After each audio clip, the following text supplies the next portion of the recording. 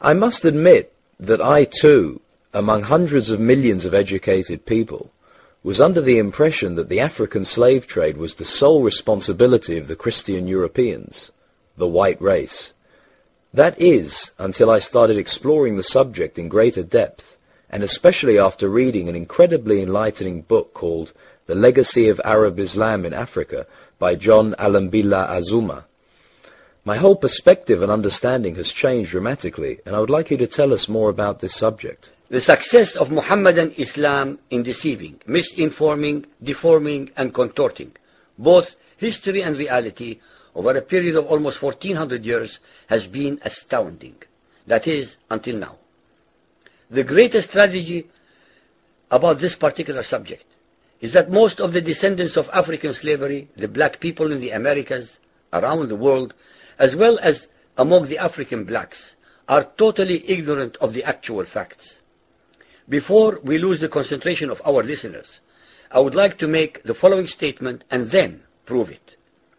That the worst, most inhumane and most diabolical institution of the black African slave trade was initiated, refined, perpetrated, and implemented by the Mohammedan Arabs and later aided and abetted by the black converts to Mohammedan Islam.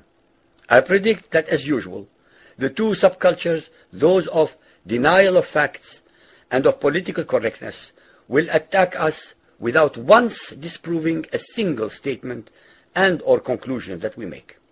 Slavery was not created by the white races, because it has existed throughout human history and practiced by every tribe, culture, civilization, racial group, and religion. In fact, the very word slavery has its root in the name Slav, based upon the Slavic peoples of Europe who were subjugated by other Europeans. It is not common knowledge that the Arabic word abd is synonymous with the meaning of slave. For example, Abdullah means literally the slave of Allah, and that in the language of the Arabs, all black peoples are called abid, plural, for slaves. While much has been written concerning the transatlantic slave trade, surprisingly little attention has been paid to the Islamic slave trade across the Sahara, the Red Sea, and the Indian Ocean. While the European involvement in the African transatlantic slave trade to the Americas lasted for just over 3 centuries, the Arab involvement in the African slave trade has lasted 14 centuries, and in some parts of the Mohammedan world is still continuing to this day. The birth of Mohammedan Islam and its conquests brought about the birth of institutionalized, systematized, and religiously sanctioned slave trade on a massive and global scale. In fact, the Quran allows the taking of slaves as booty or reward for wars of aggression against any and all unbelievers, most of the human population. This has led to an enormous number of so-called holy wars, jihad in Arabic. There was and is absolutely nothing holy about these wars, which are primarily to plunder, slaughter, rape, subjugate, and rob other human beings of their wealth, produce, freedom, and dignity. Mohammedan Muslim states and tribes attacked other non-Muslim groups to achieve these objectives. Although Islamic jurisprudence laid down regulations for the treatment of slaves, however, incredible and heinous abuses have occurred throughout the history of Mohammedan Islam. By the Middle Ages, the Arabic word abd was in general used to denote a black slave, while the word mamluk referred to a white slave. Ibn Khaldun, 1332 to 1406, the preeminent Islamic medieval historian and social thinker, wrote, "The Negro nations are, as a rule, submissive to slavery, because they have attributes that are quite similar to dumb animals." It should also be noted that black slaves were castrated based on the assumption that the blacks had an ungovernable sexual appetite. When the Fatimid Caliphate came to power in Egypt, they slaughtered all the tens of thousands of black military slaves and raised an entirely new slave army. Some of these slaves were conscripted into the army at age 10. From Persia to Egypt to Morocco, slave armies from 30,000 to up to 250,000 became commonplace. The Islamic slave trade took place across the Sahara Desert, from the coast of the Red Sea, and from East Africa across the Indian Ocean. The Trans-Sahara trade was conducted along 6 major slave routes.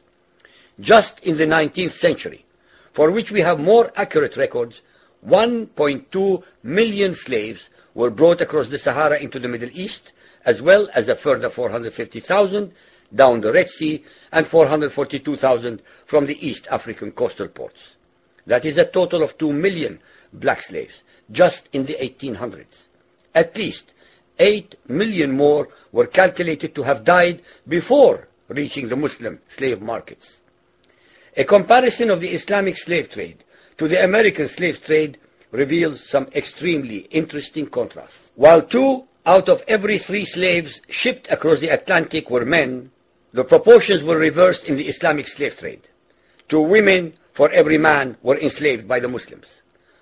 While the mortality rate of slaves being transported across the Atlantic was as high as 10%, the percentage of slaves dying in transit in the Trans-Sahara and East African slave market was a staggering 80 to 90%.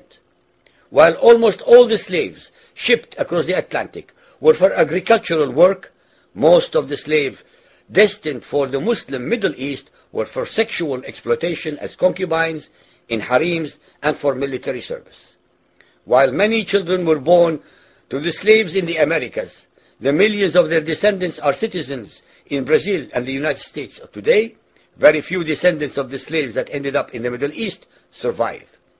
While most slaves who went to the Americas could marry and have families, most of the male slaves destined for the Middle East were castrated, and most of the children born to the women were killed at birth. It is estimated that possibly as many as 11 million Africans were transported across the Atlantic, 95% of which went to South and Central America, mainly to Portuguese, Spanish, and French possessions.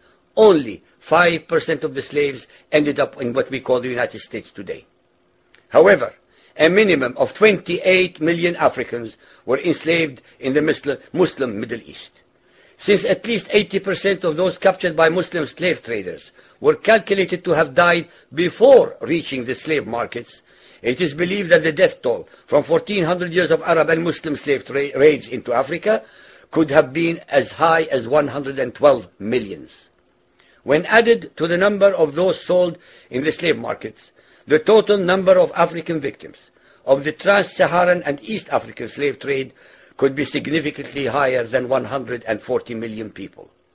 What is obscene about this whole subject is the Mohammedan, Muslim, and Arab culture of denial regarding their complicity in the African slave trade, as well as the ignorance of black Muslims about the reality of their past and present conditions. The statistics and reports above are based upon the logbooks kept at the African slave ports, ship logs, travelers' reports, eyewitness accounts, etc. Ladies and gentlemen, the facts and reality of Mohammedan Islam's complicity in the slave trade and their inhuman depravity are infinitely more devastating, more staggering, and more incomprehensible than all the nightmare fictions in the world.